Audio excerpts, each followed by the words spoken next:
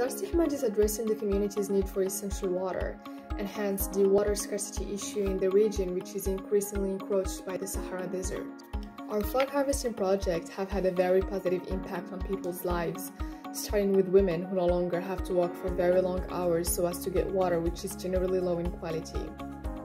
It has also impacted some migrating communities who are right now coming back to their villages and staying in them, since they have a very good reason to, as there is enough water to live with.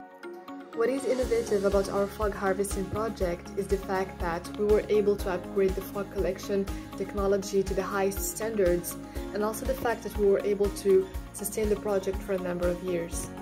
On the long term, we see fog playing a major role in sustainable development, so that it delivers on the promise of serving contemporary and also the future generations. Sheikh Zayed Price will help us invest in research and development so as to make the fog harvesting technology more efficient. The prize will also help us organize large-scale meetings and worldwide educational exchange on fog. Dar Si Hmad needs to win the prize because we want to expand the project to other communities and also to invest into research and development so as to exploit the thin fog as well.